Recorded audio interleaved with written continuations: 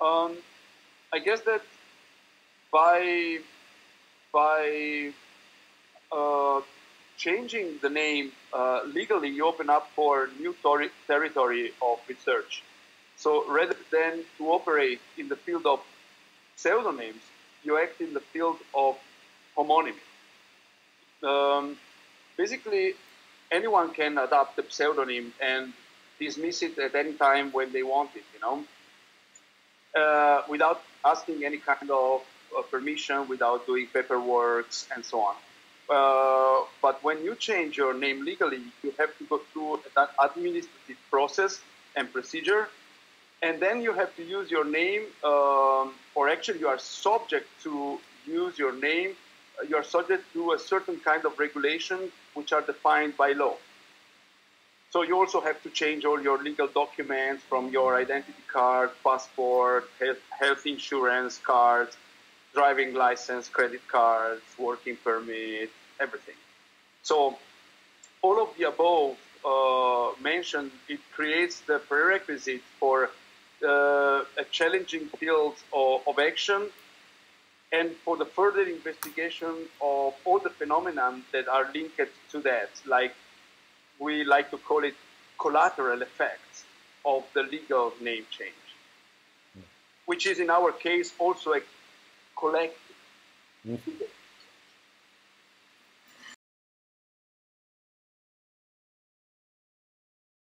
Well, in general, anything one doesn't understand or doesn't get completely can be felt as a menace.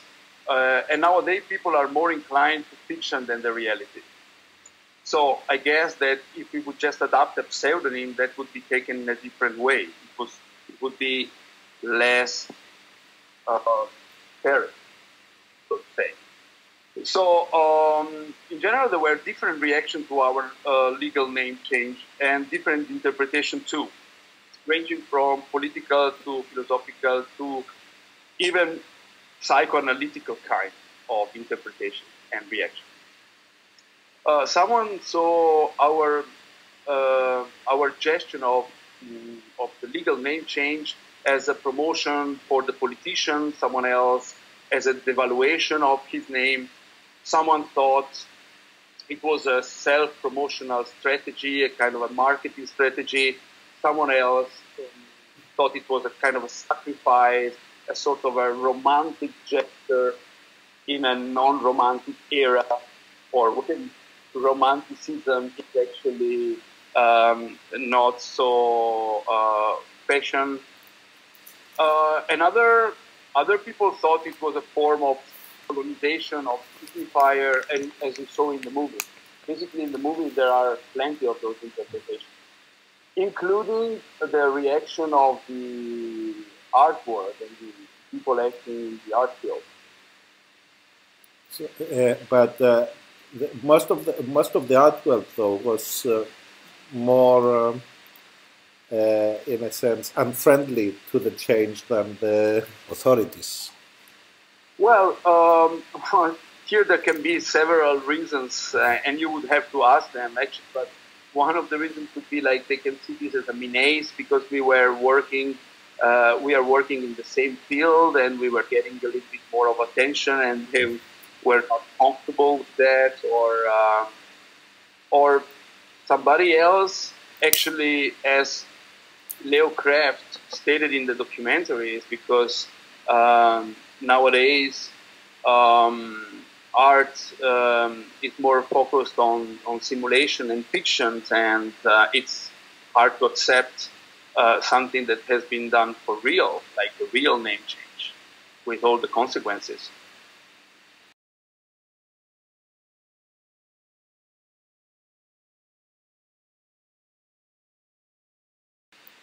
Okay. Well, it could have been perhaps another name, but I choose this one.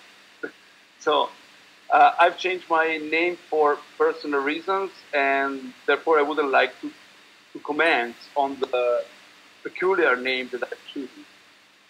So the name change could have happened in any other countries or with any other name of a known person.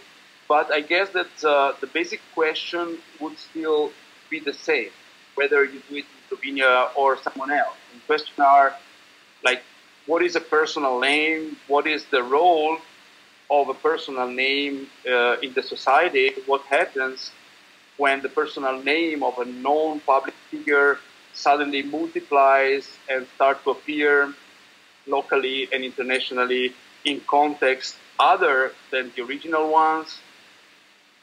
Does the multiplication of a name lead to a devaluation of the original reference, of the original signifier, or does it rather contribute to its popularity and dissemination? In what way does the multiplication of a personal name render the whole communication confused and unstable? Is this having a sort of a hacking effect on it or not? What does a personal name mean in terms of brand in our contemporary society? What kind of move it's for an artist which is already established to give up his own brand in the midst of his career and take on a brand new name? Is that a marketing suicide or it's a smart move? Who knows? And finally, what would happen if all of us, everybody, would have the very same name?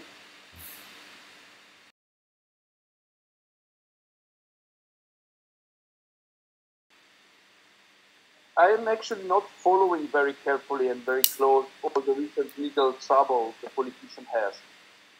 As far as I know, he had troubles even before my name change. So legally speaking, my name change is Janez Jans, and the politician's legal name is Ivan Jans. So I have no trouble with the justice, and my name is not loaded with any kind of bad connotation.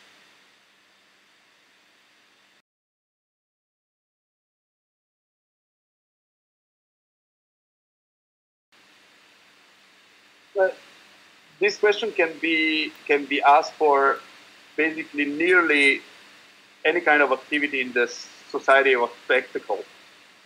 Performance, I think, is a communication act, and in our case, are rather other people entering in a performative situation because they are the one having difficulties in their everyday life using our names, addressing us as Janez Jans, right?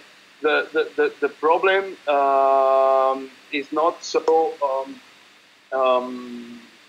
eradicated in ourselves. It's more on the other people, the people that are using the name actively. So I would say that we are doing no performance here. When you adopt a pseudonym, you are closer to a situation, or you are like an actor playing a character. Like you play that character as long as you are on the stage, or as long as you want your performance to last, and then when the performance or the show is over, you can go back to your everyday life, to your real persona, and you can do this in and out and anytime you want, right? We are in a rather different situation. We legally changed our name, and now by law we committed to use those names in all our legal transactions. When we sign contracts, when we legitimize ourselves in front of a policeman, and so on and so forth. So to conclude, I think that for our friends, parents, audience, and so on, would have been much easier to accept a pseudonym or a character or a role, but actually we are not playing Janez Jans. Janez Jans is the name that we have, and we have to have.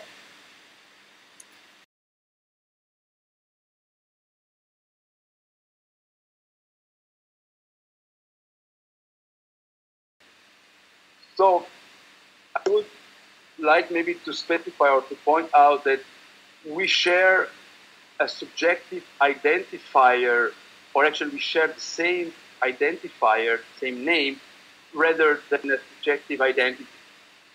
So if you allow me to quote Hans Bernhard from the Ubermorgen.com, in the movie, in a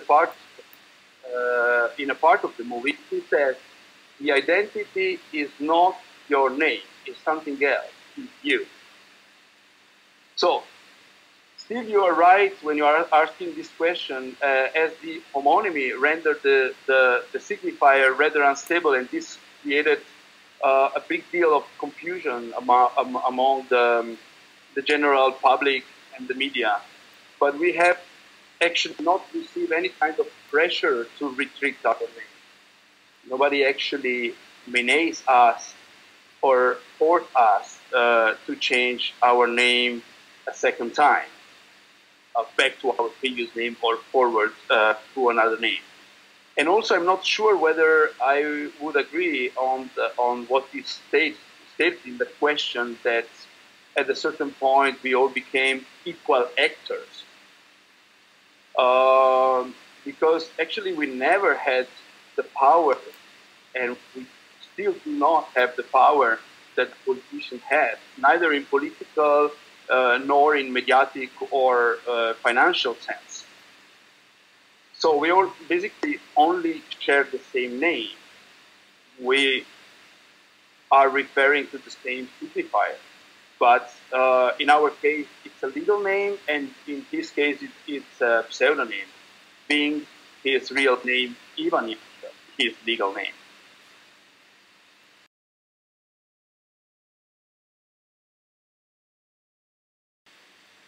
Well, if you ask Janez, he would say yes. Instead, if you ask Janez, he would say no. But if you ask me, I would say yes and no.